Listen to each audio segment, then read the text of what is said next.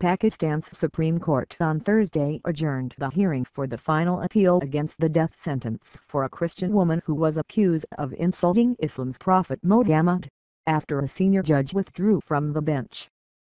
In his letter to the court's Chief Justice, Judge Abdul-Rahman said he had a conflict of interest in the controversial Asia Bibi case, as he had been on the bench that upheld the death penalty of an elite police officer who killed former Punjab province Governor Salman Taseer in 2011, after Taseer spoke in favor of Bibi.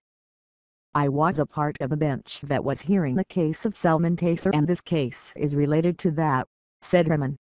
Bibi, an agricultural laborer, was sentenced to death in 2010 for blasphemy after being accused of insulting the Prophet Muhammad during a row with other workers.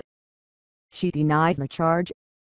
Rights groups say the blasphemy law is often exploited to settle personal scores against religious minorities and should be annulled, while its supporters say it allows courts to deal with the cases to avoid mob justice.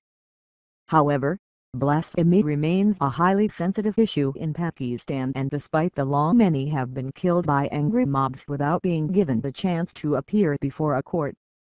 The Christian